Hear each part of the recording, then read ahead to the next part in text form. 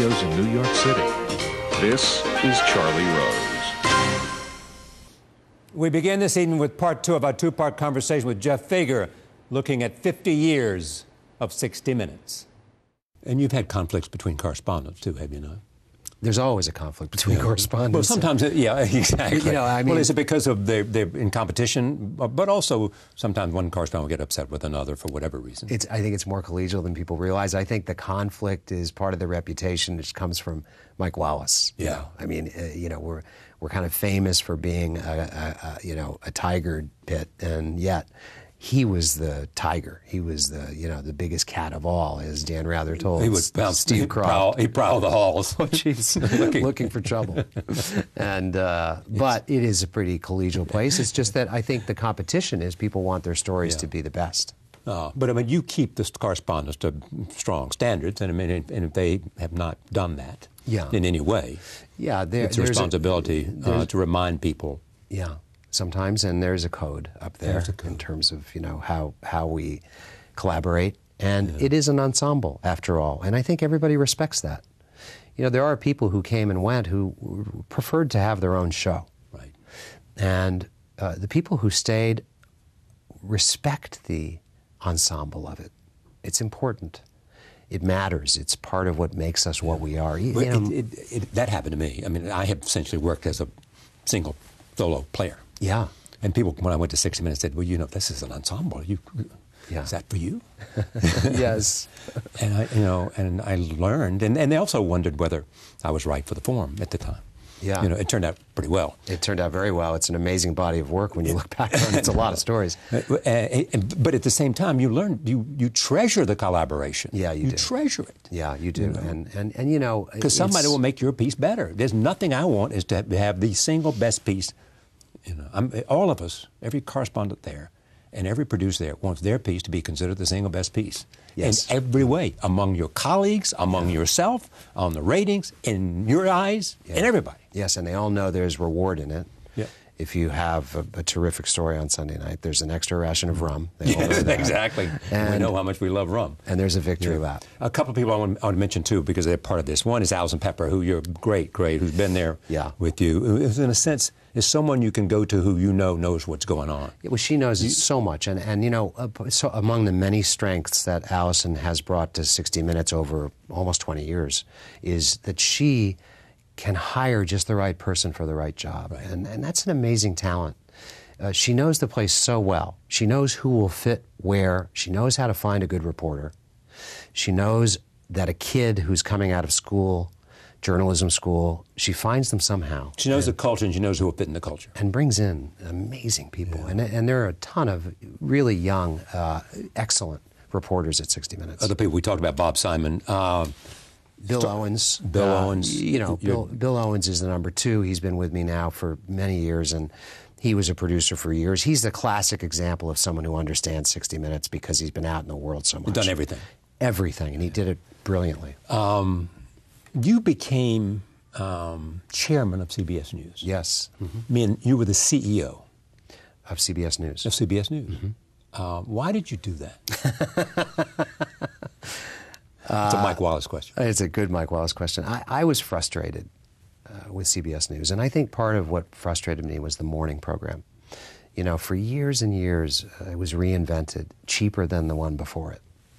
I hate to say that for the people who worked on it. I know they cared and tried hard, but it was a cheap imitation of the Today Show. And I never understood why, with our history and our heritage, why wouldn't it be an imitation of CBS News? Right. Why wouldn't we want to be covering what's important and doing what we care about at 60 Minutes? Those values that I think stand out so much. So Leslie Moonves asked me to be chairman and to hire a president. That ended up being David Rhodes, who we worked incredibly well together. And one of the first hires we made was Chris Licht. Right. And Chris came in. The executive producer of CBS This Morning. CBS This Morning. And there we have it. With a brilliant producer like that, we were able to create a new version of morning television, and people weren't sure. Charlie Rose, really? Yes. In the morning? I mean, and it was amazing, and yet 60 Minutes, yes. His own show, yes. But the morning? And Charlie, I knew that you were perfect for that, and I think everybody was a little skeptical. because of all you were taking on, but that you're so well read in life. You know the stories of the world, and you don't need to spend a lot of extra time to do the morning program in terms of preparation. So, and I think it shows. Yeah, it is the same read-in. It really is the same read-in. Yeah, and so then, Gail joined right away, and that was Chris Licht had the idea of Gail, and she, just as soon as I started listening to her radio interviews and the other journalism that she was doing, I realized that's an inspired choice. And then Nora joined, who I think the chemistry, the combination, the chemistry and the combination of talent and people who are serious-minded yet know how to have a laugh, which is really was. You can't make that up stuff. No. You can't make chemistry up. You've also had this tradition at 60 of contributing correspondents. I started as a contributing correspondent. Yes. Anderson Cooper.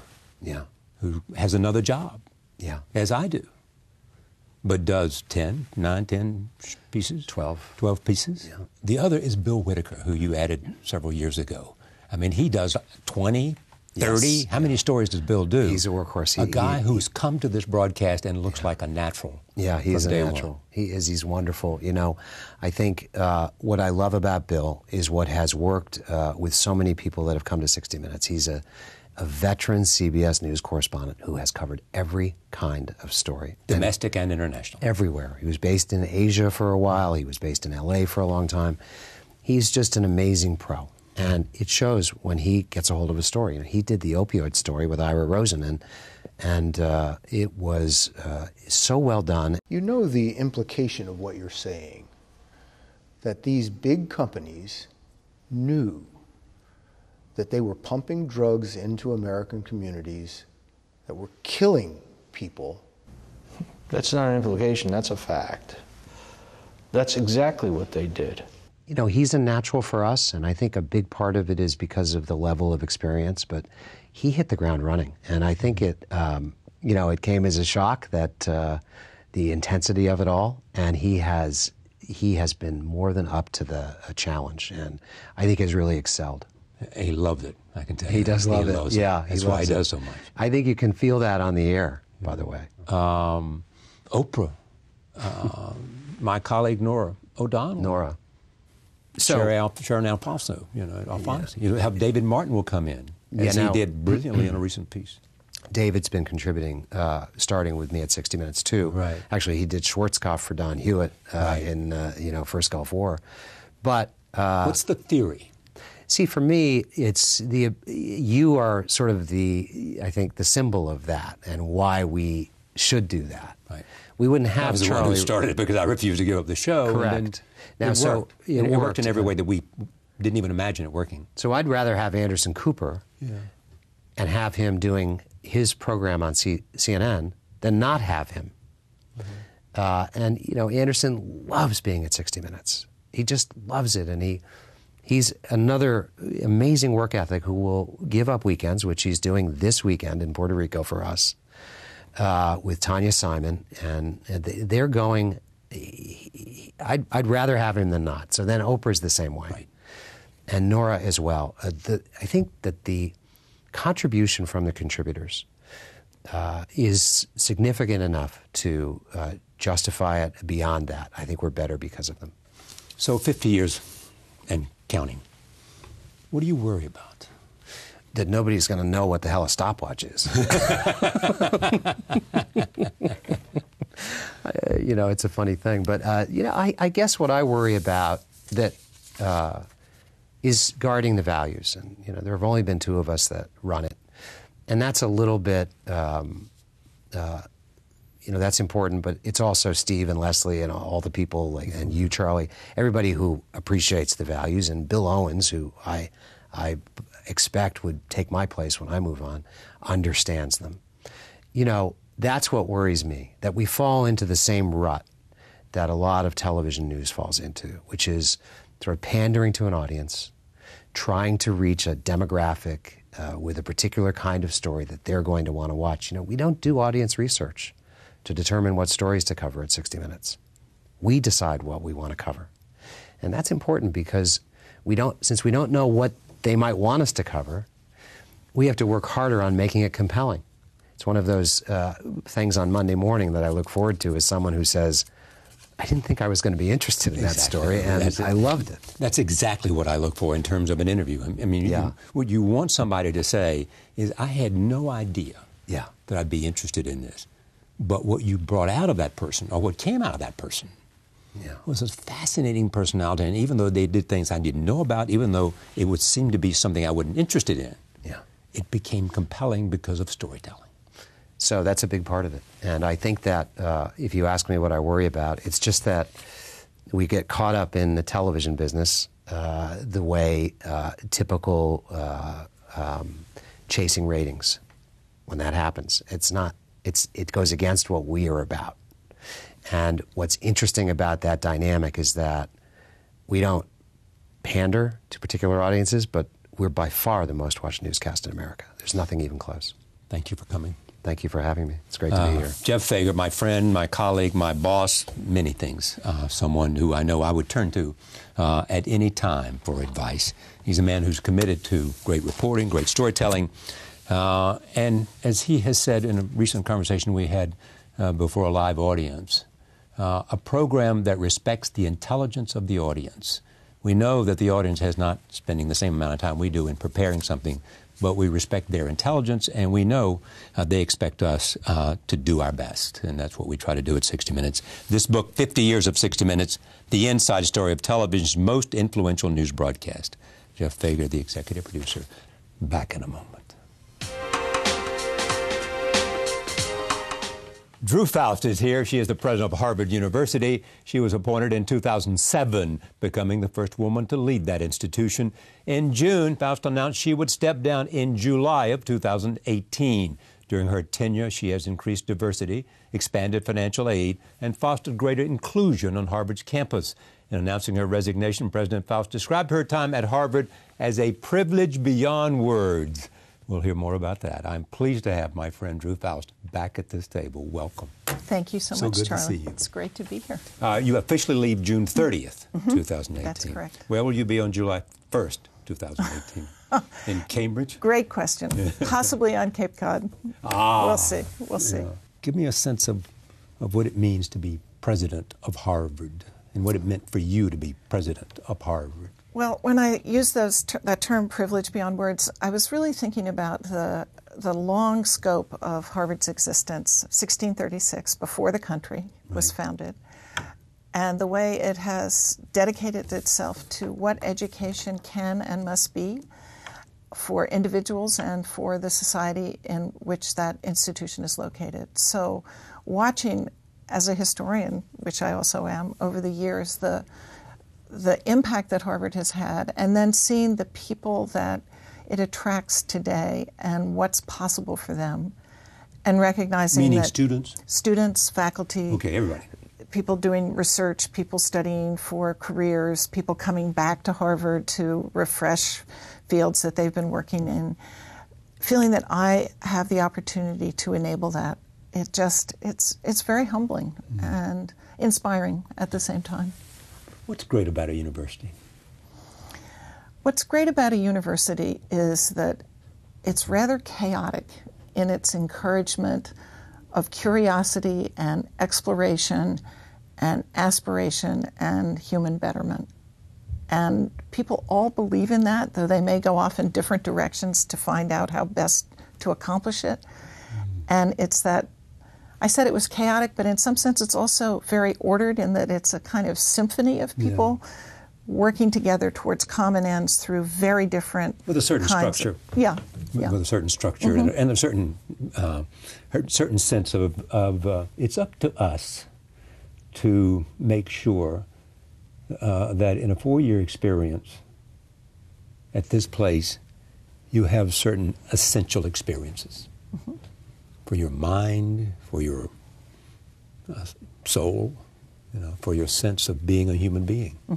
I mean, this is a rare sort of your first time away from home, and you're in a new place with new challenges, and the richness of the challenges, the exposure to such a variety of experience, challenges, intelligence, and learning is I think, a beautiful thing.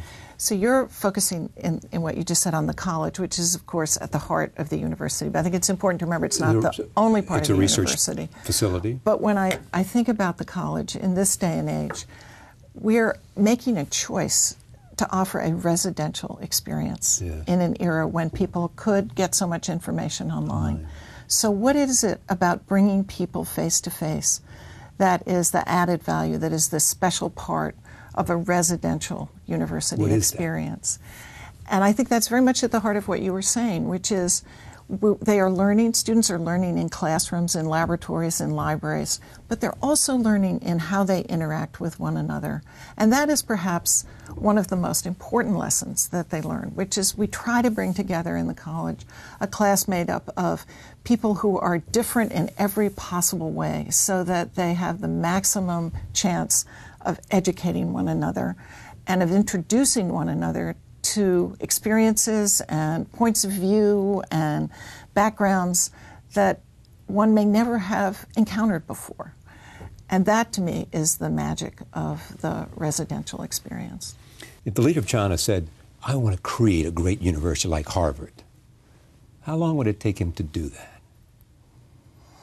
Well, there are many aspects to that, but I'd say one is that he would be challenged because he would not, I believe, like the kind of diversity of opinion and that's reflected on a university at Harvard and difference that is essential to a great university. So they're inhibited in having a great university if there is an impediment to free expression, which we clearly know there is.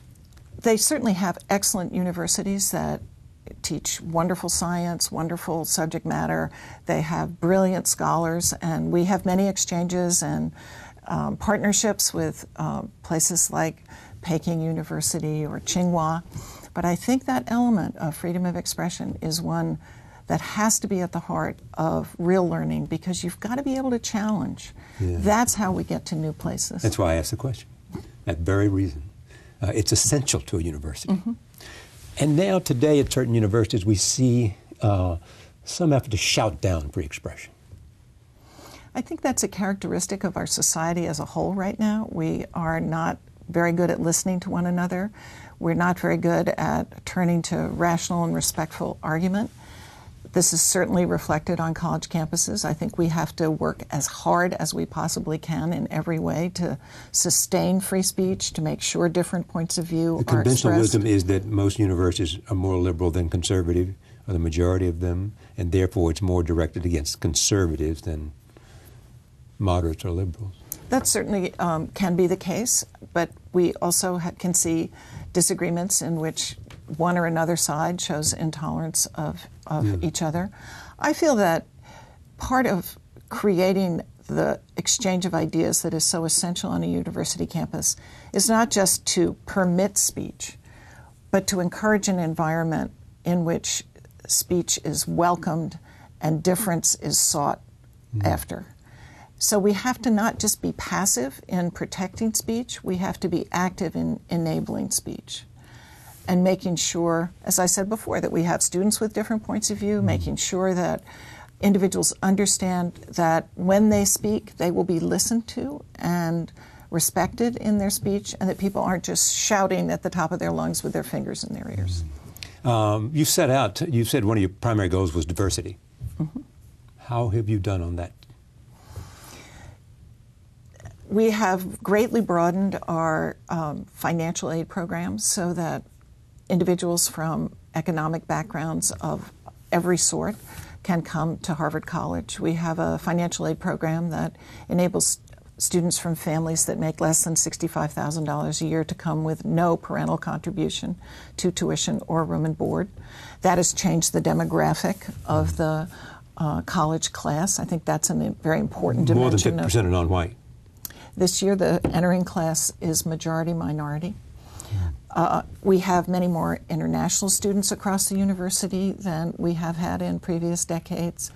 We also recognize that diversity is just a beginning, that it's not simply having people on a campus who are different in their identities, origins, and it is making sure they feel that they are fully part of that experience, not just on the margins, not just tolerated, but fully own the experience of being there. And not put in a ghetto, so to speak. Exactly. So we talk about diversity, inclusion, and belonging, that people must feel this is their Harvard too. It's not someone else's Harvard in which they have been permitted to have a small place. You mentioned the value of the on-campus experience, but are you seeing a dramatic increase in online education?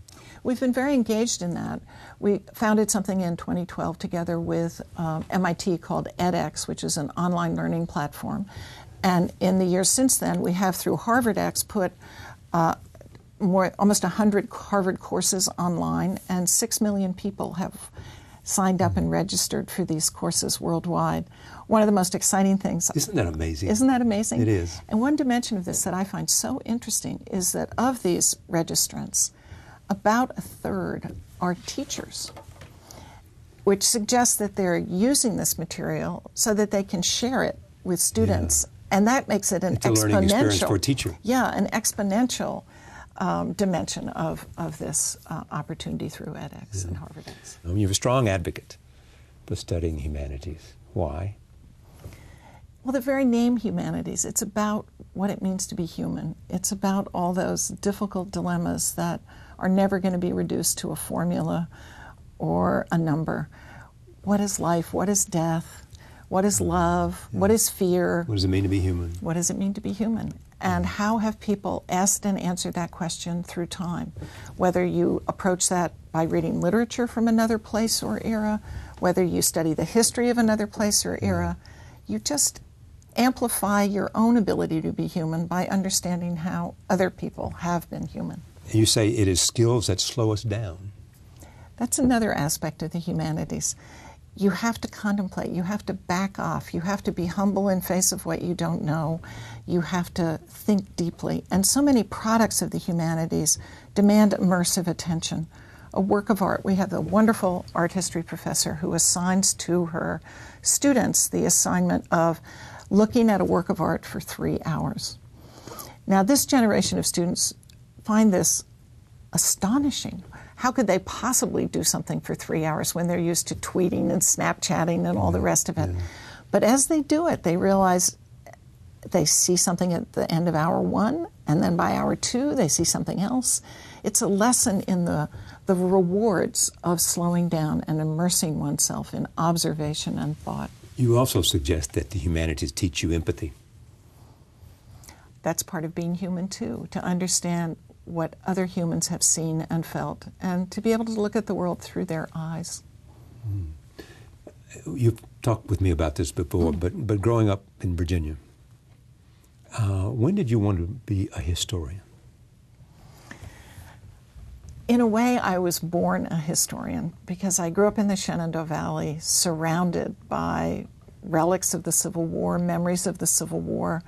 My older brother collected Civil War weapons. On weekends, our family would go to visit battlefields. Yeah. So I always had that sense of history being present and having its impact on our lives.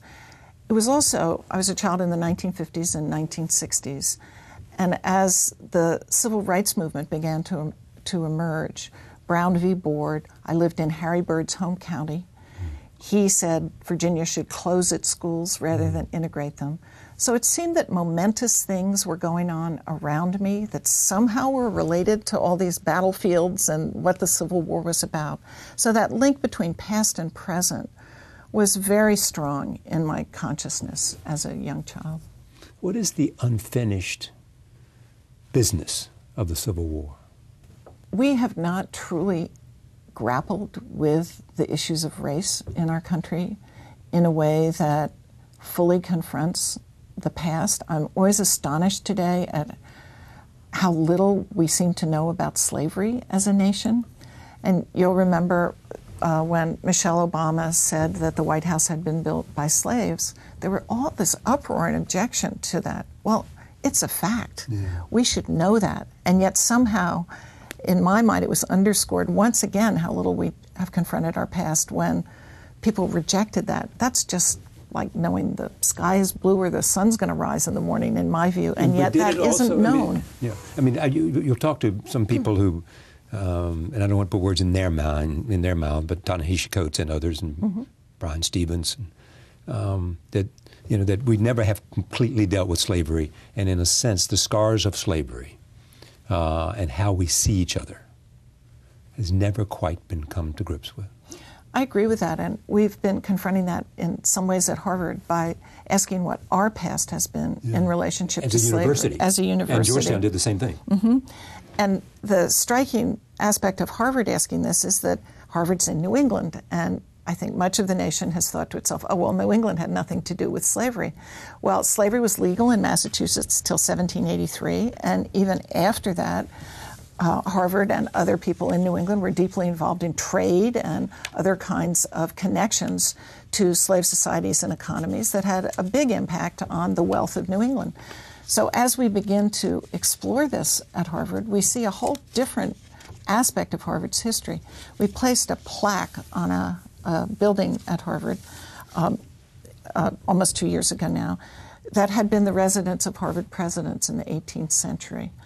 And those Harvard presidents lived there with enslaved people. And we had in the records the names of 4 of these individuals. So we put their names up to remind ourselves and anyone who walks by the plaque that these are real people whose lives were stolen, who lived in this place that we've thought about more in terms of, traditional New England imagery of Puritans and maybe by the 19th century abolitionists, and that's how Harvard has traditionally looked at its history.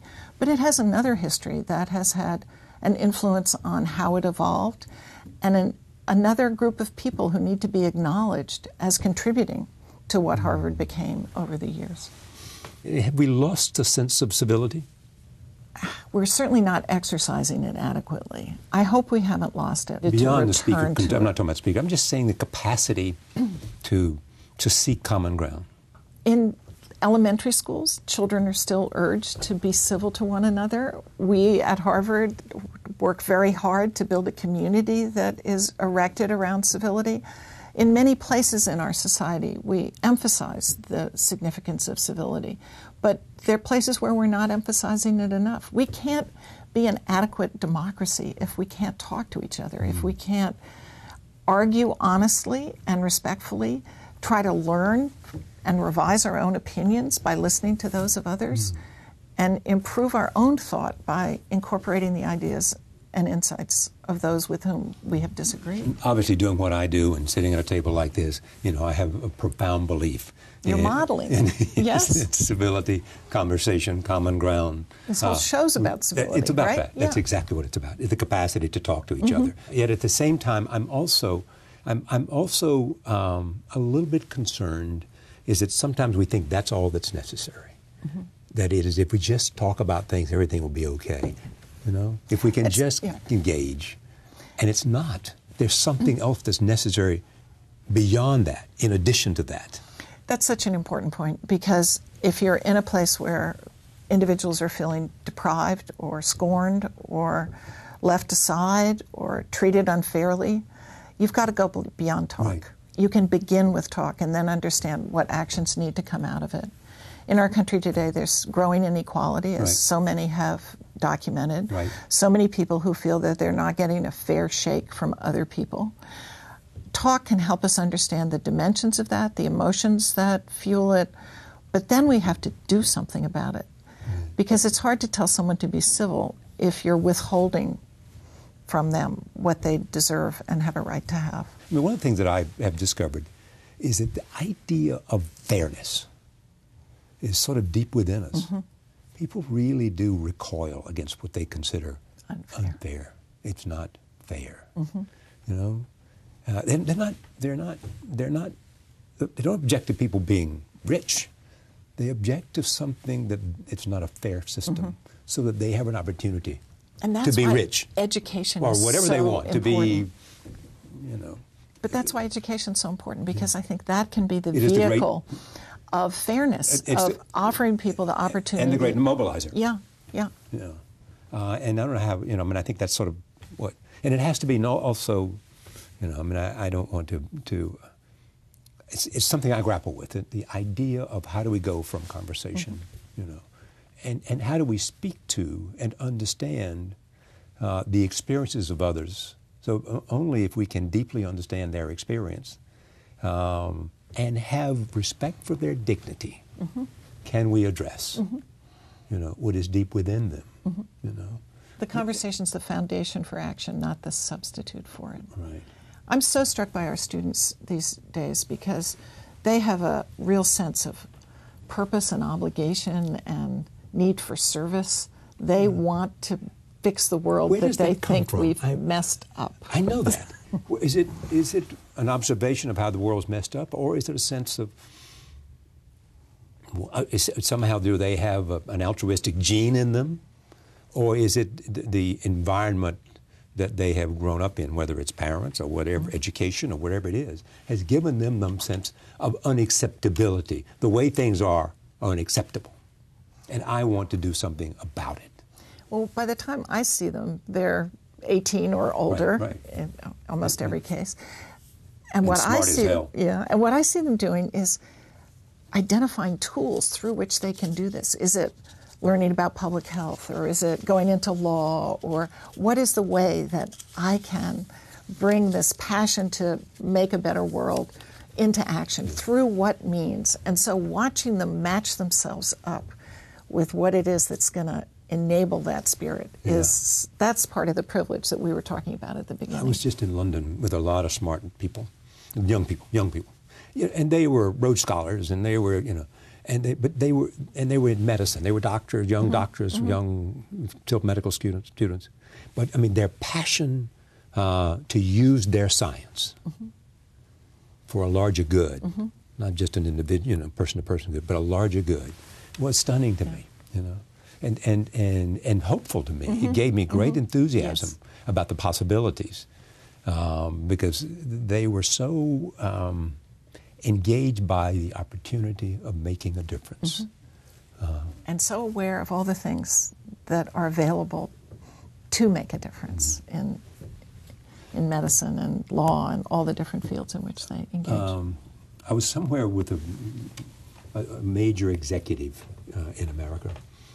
And it was Jamie Dimon, who's the CEO of J.P. Morgan. Harvard alum. Harvard Business alum. school. Baker Scholar.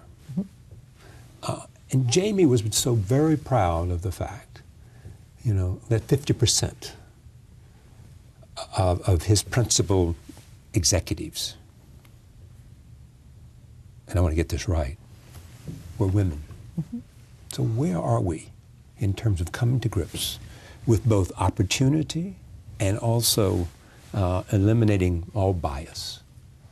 We have a long way to go. I go back to your mother who said to you, it's a man's world. And the sooner you figure that out, the happier you'll be. That's what she said to you. That's what she said to me constantly when I was a child. But we have a long way to go. Tell me how we get there. Well, we get there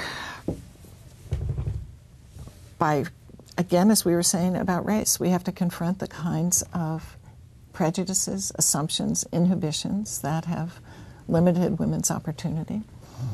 We have seen all these instances in recent days of sexual harassment charges in a variety of fields. We're learning that workplaces have been difficult for women. We've got to address that. We have to challenge assumptions about women being less able in whatever ways, or less rational, or not good at science, or not good at whatever marginalizes them in their aspirations. We have to provide child care so that we still, traditionally, it is the woman who is ultimately responsible for the child's care, and women drop out of the workforce because it's so hard to get child care. There are just so many structural as well as attitudinal dimensions of moving women forward. And where is the resistance? Is it cultural? Is it? It's cultural in part. It's financial in part. Childcare is expensive. We as a nation don't do enough about it. It's sometimes just ignorance, that people don't recognize the things they're saying or the things they're doing and the impact it has Just on limiting others' exactly. opportunities. Not being able to put yourself in the other person's shoes. If you were going to give a speech about your 11 years, what would be your first paragraph? What have you learned? It's a last lecture question. My speech would be, in this moment especially, about how what I always knew about universities from having attended college and then being a professor for 25 years has been so reinforced by moving beyond being in just one part of the university and seeing the breadth of human betterment and possibility that universities embody, and the importance of knowledge and facts and analysis to social good, to democracy, to the best of humankind.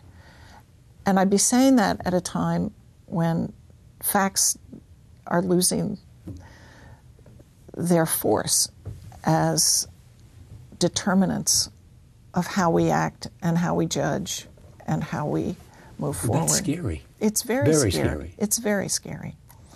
Yeah, is that a Trumpian reality? It's a national reality at the moment as we compartmentalize our news consumption so that we never listen to views that differ from our own, as we lead with emotion because it's so much easier not to have to hear difficult things. There's so many ways in which this is becoming a part of our social fabric. And if, in fact, your second speech is going to be a bit like when presidents leave, and Dwight Eisenhower made the famous "be warned of the military-industrial compact." I'd say be warned of abandoning facts. That would be warned of abandoning facts. And abandoning the kind of hard deliberation that is required in order to stay focused on facts. I mean, Harvard's motto has been Veritas for a long time. What a great motto. That's truth. That's what it's about. That's what we have to commit ourselves to. It's not always easy to face truths, as I think one can see in one's daily life as well as in much larger dimensions. But that's what's at the heart of it. I love having you here, and I love you, and I thank you for coming. Thank you, Charlie. Drew Faust, president of Harvard until June 30th, 2018. Back in a moment. We begin with the president's trip to China. He returned on Wednesday from his 12-day trip to Asia. The White House described the five-country tour as a major success. President Trump claimed progress on trade and North Korea. In a speech, the president said, "America is back." Joining me now is Ian Bremmer. He is the president of Eurasia Group. I'm pleased to have him back at this table. Welcome. Charlie, good to see you. Let's talk about the president in China. Tell me what he accomplished and what the positives and the negatives are about this trip. Well, didn't make any big mistakes at all. All of the bilateral meetings went smoothly. He stayed on talking points. He was treated very well.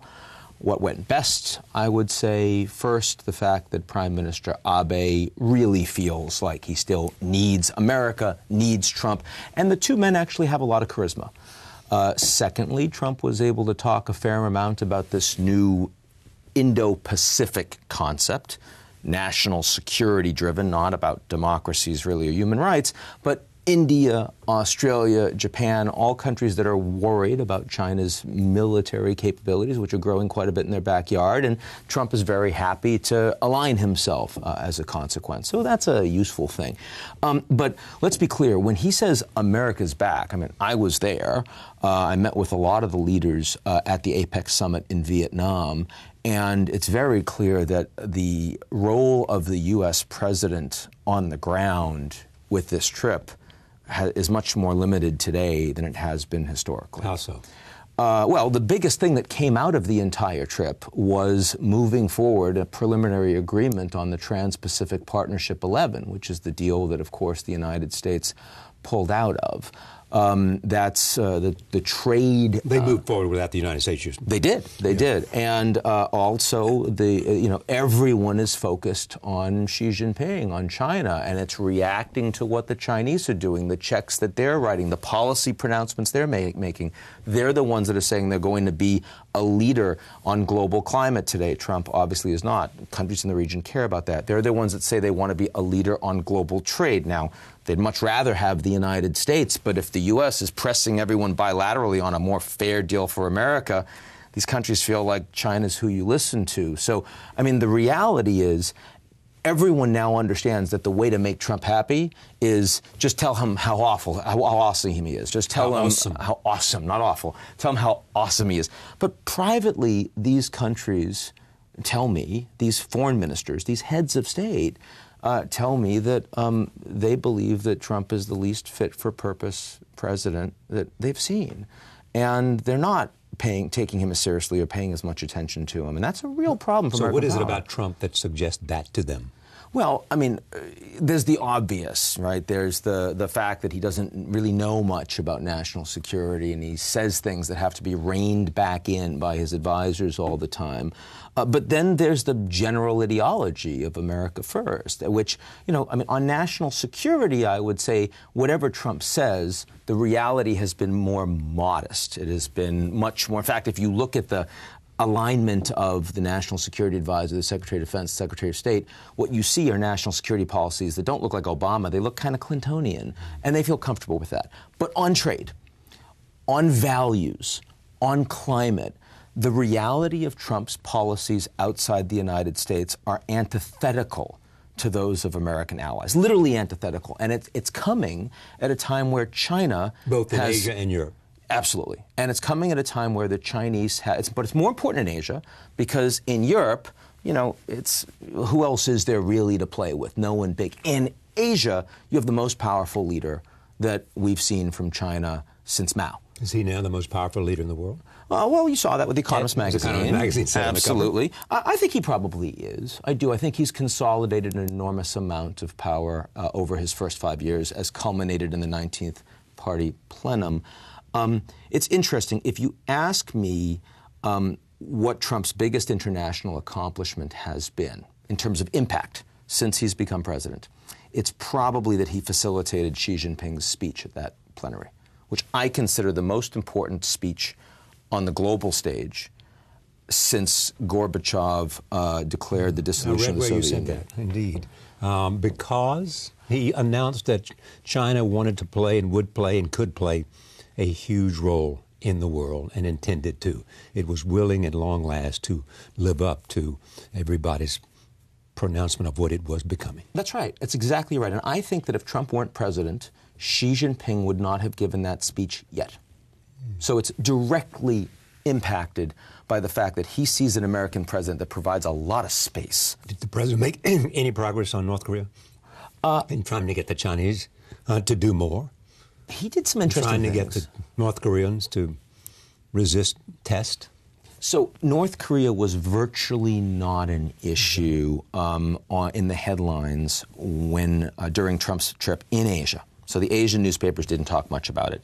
And that's because Trump's statements on North Korea, for those constituents for whom it really matters, the Japanese, the South Koreans, the Chinese, was so much softer, so much willing to countenance diplomacy and an offer from the North Koreans. And that's what they wanted to hear. And even the Japanese wanted to hear that. Absolutely. Where here in the United States, it's all fire, fury, and little rocket man. And yes, he did put that tweet out, of course, saying I'd call him small, short and fat, but I'm not going to. But he did that after he left Japan and South Korea, safely out of, short-term test range.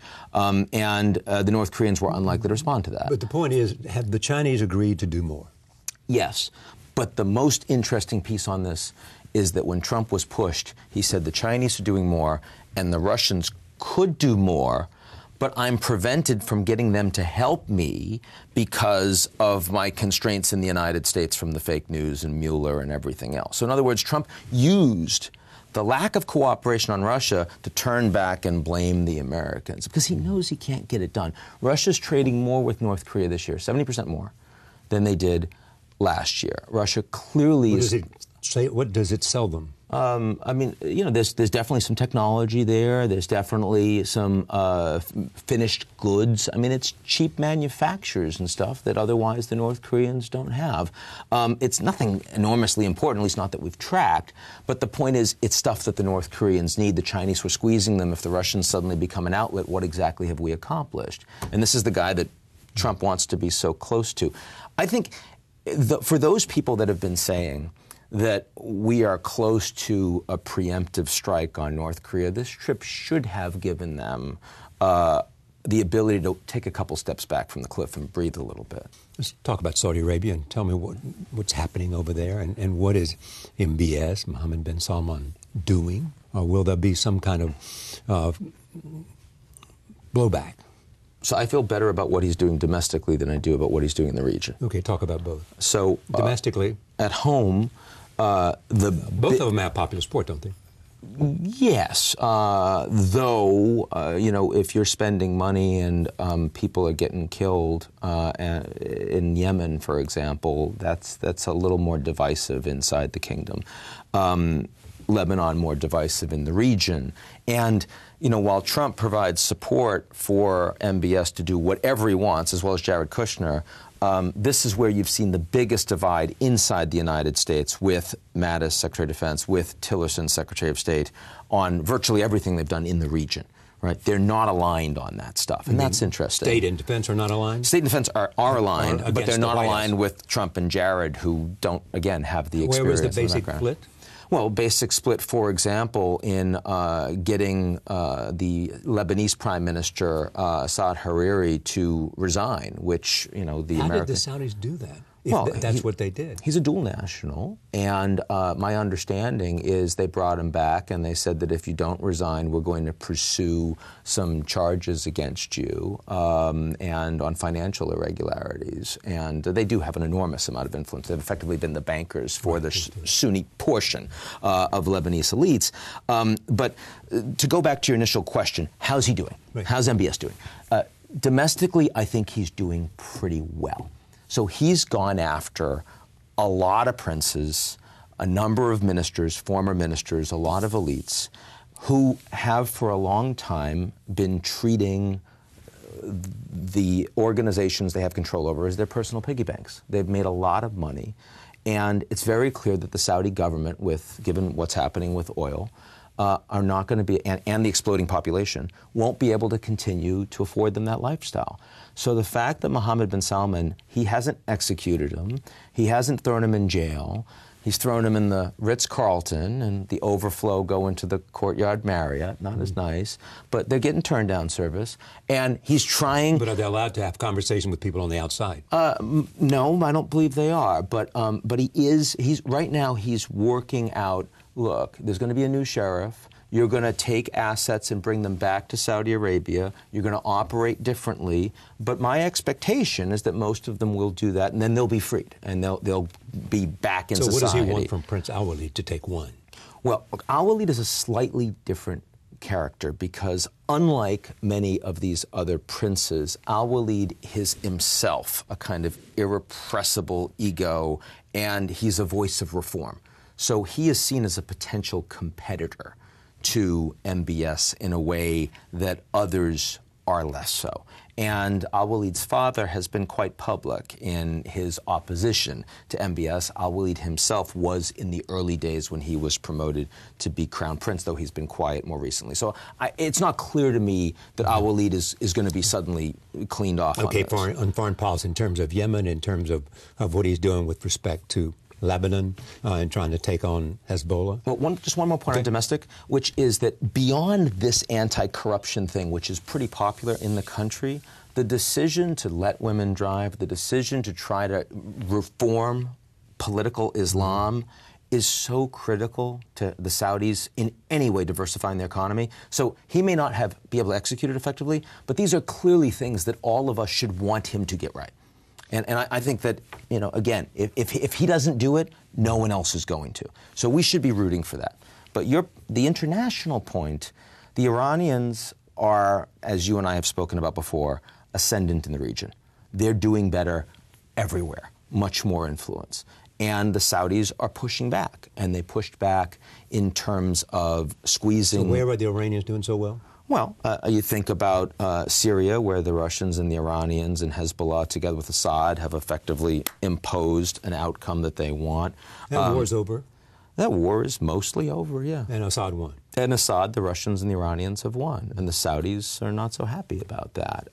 In Yemen, you have the Houthi rebels who have significant support from Iran. You have now missile that was launched at the Riyadh airport that the Saudis say came from Iran, and they've closed down the borders. There's a massive humanitarian crisis in Yemen as a consequence of that.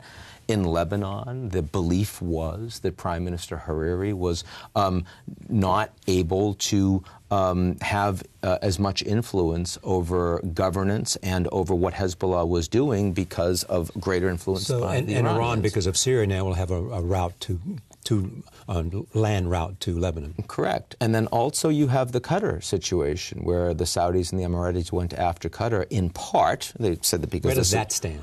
It's at best frozen, and potentially additional sanctions to be levied by the Saudis and the Emiratis against Qatar. But certainly we're not moving towards any possibility of rapprochement.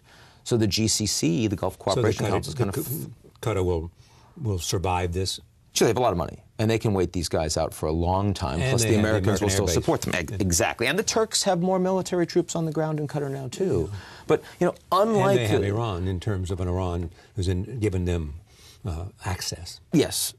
And so, and they have joint gas fields that they're exploiting and all the rest. So it would be hard for them to cut them off. But if you look at the domestic side for the Saudis, Mohammed bin Salman, is doing something that, yes, there may be a lot of folks internally that are having a problem with it, but ultimately it's popular with the population, and the world wants him to succeed.